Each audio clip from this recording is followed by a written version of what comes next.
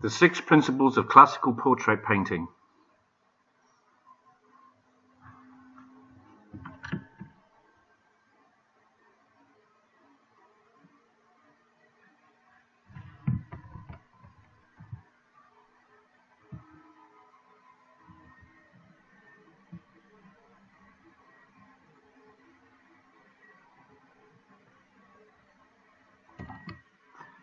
The purpose of creating this PowerPoint is to share with you the 6 principles of classical painting that so often are found lacking in untrained fine art painting.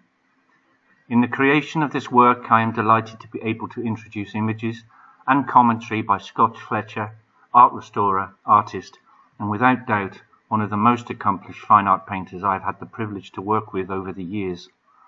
I will upload these in the next PowerPoint with his commentaries. Scott and I are presently creating a video on process and technique, which will be posted shortly.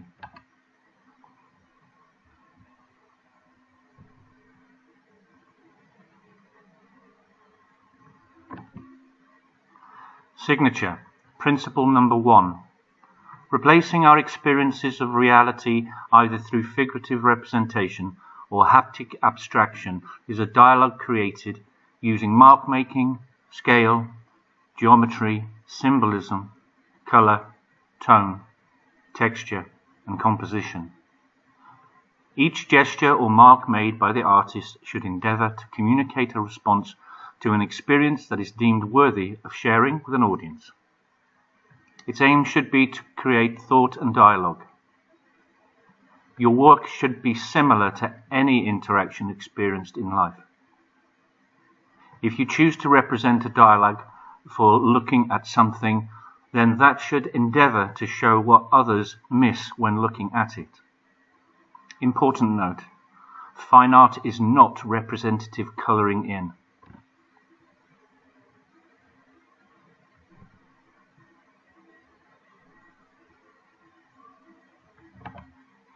Concept.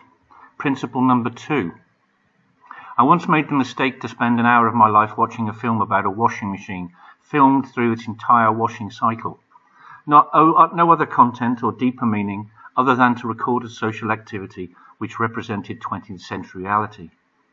Many fine artists create images with the aim to demonstrate their mastery, or not, in replicating life. We don't remember an acknowledged film, poem, or book just for the composition alone. That is just one part of a collection of processes leading to the artist's message from the work.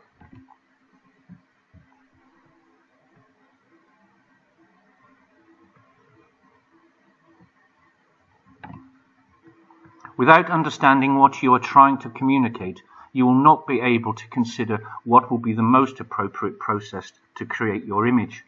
Important note, Rembrandt Harmszoon did not paint so many self-portraits because he liked looking in the mirror. Rather, they were trials in developing dialogue on anatomy and expression through mark making. Take time to visit galleries and take in from direct experience how the fine artists you admire have achieved the message they set out to create.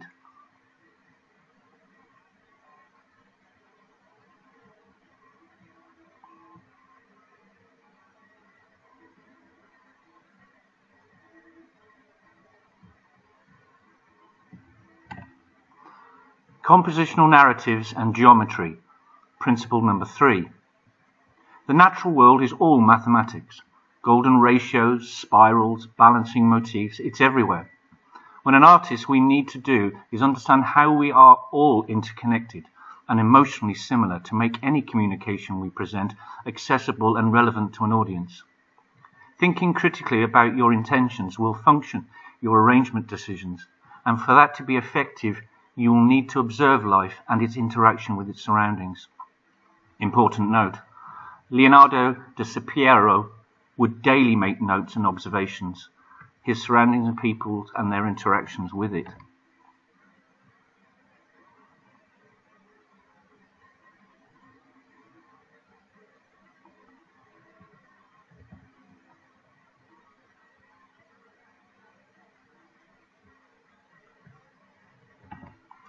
Materials. Principle number 4.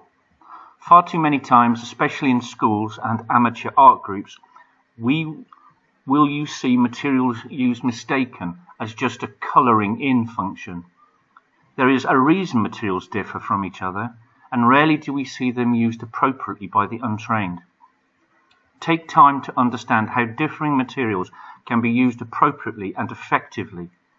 We don't put diesel in a petrol car, but for many, paint is not recognised for purpose and is used without its designed functions. Take the time to discover how paint works and keep a record of potential range. Important note, Tiziano Vasilio mastered so many material processes. Visit a gallery and spend a day taking in his skills.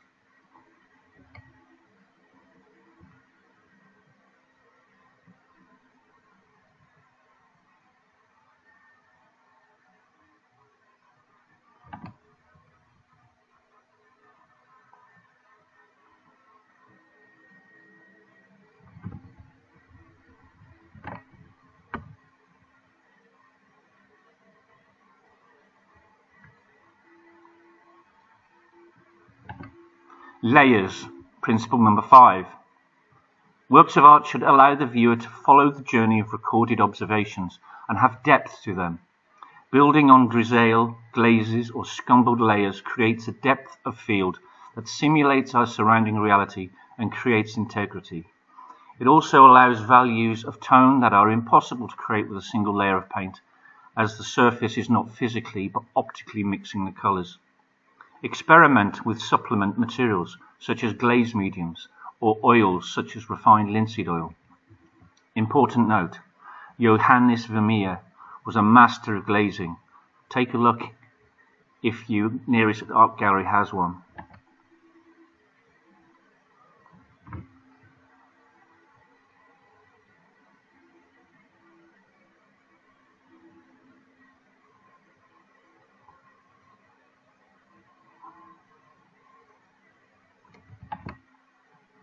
Colour, tonal value and brushwork. Principle number 6.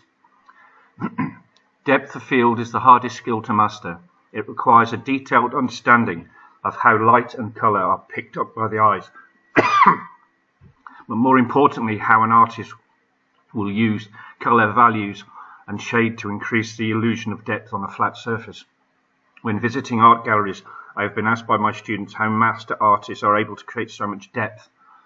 Essentially, cold values should be added to backgrounds, natural values added to the middle distance, and warm tones added to the foreground.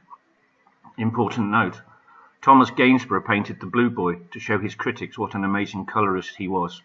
Jean-Honoric Dominique Ingres created amazing depths of field.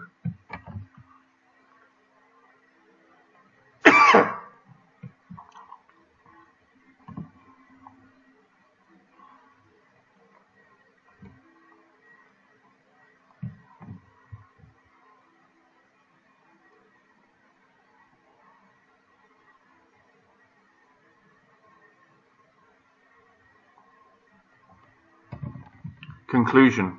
The 6 principles written about here are the most important ways of understanding what visual knowledge artists use to present their narratives.